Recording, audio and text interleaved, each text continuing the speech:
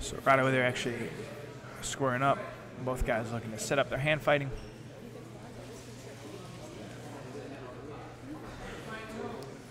Tyler, being an MMA competitor, I'm guessing is going to have a good wrestling base. Rene looks very loose and relaxed on his feet. Looking like he might be wanting to set up a diving submission or a diving leg lock. He immediately jumps guard as Tyler grabs his leg. Tyler keeps good posture, trying to control the hips. Rene's trying to break him down with the double overhooks. Rene looks to be trying to break him down to play a traditional 10th planet rubber guard type game. He's able to start climbing those legs up. This is the type of game that if you are not familiar with, submissions are fun. It looks like he's loading up a Dead Orchard.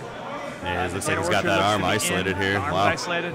This is a very tight position for Tyler, and he gets the is. submission. Wow. Beautiful by Rene Sousa. So all of a sudden, the submissions are coming fast and furious. Wow, second half of the bracket here. Really submission